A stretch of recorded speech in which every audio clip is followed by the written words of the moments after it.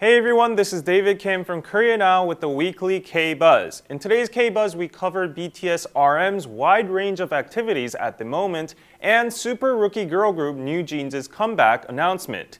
First, let's look into what BTS RM has been doing recently. Time magazine announced the best K-pop songs and albums of 2022, and BTS RM was listed with his first official solo album, Indigo. Time described the appeal of RM's album and songs as the last record of RM in his 20s. RM's Indigo captivated global listeners by ranking 15th on the Billboard 200 on the latest Billboard chart. Wildflower ranked 83rd on the Hot 100. It ranked 45th in the Top 100 on the UK official albums chart. Well done, RM, for your first solo album. It's great to hear it's getting such an amazing response. In reaction to that, RM seems to be enjoying his solo album activities not only on major charts and stages, but also wherever he wants. According to Big Hit Music, a video performance was recorded at the Rolling Hall in Mapogu, Seoul on the 5th, with 200 fans of RM at the concert scene, which lasted for about 50 minutes. RM said, "I've been waiting for this moment for 10 years, and I wanted to share with you why I started music and how I started." RM, who was also an active member of the underground hip-hop crew Daenam Joseon Hip Hop Cooperative, once cited Rolling Hall was like a dream stage for indie bands and underground rappers who performed in front of 100 people at the most.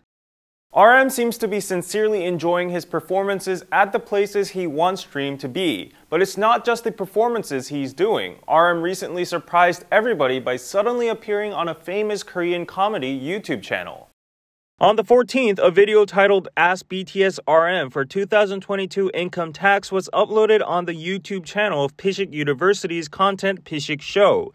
RM revealed that he was a regular fan of Pishik University and certified himself as a lover by mentioning the unique series of Pishik University like Hansarang Mountaineering Club and New City Parents. Next up, we have news about the hottest rookie group out there. NewJeans is coming back. On the 14th at 10:40 p.m., NewJeans released a music video teaser video titled 6 ahead of the pre-release of Ditto, a B-side song from the new single album OMG on the Hybe label's YouTube channel. The teaser video begins with the members wearing school uniforms opening the classroom door and coming out. On the other hand, NewJeans posted a promotional calendar on the official social media at midnight on the 15th after the release of the teaser video. The teaser video is definitely working as many people are getting very curious about who the sixth person in the video would be. Although this question is yet to be solved, NewJeans solved other questions by appearing on a famous Korean TV show.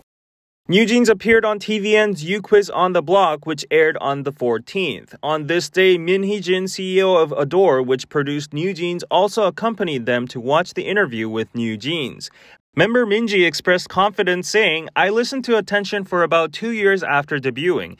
In an interview with the production team, Min Hee-jin said, "NewJeans debuted on July 22nd and got paid for the third quarter. Thankfully, sales of music and albums went well, so I was able to pay the bill within 2 months of their debut."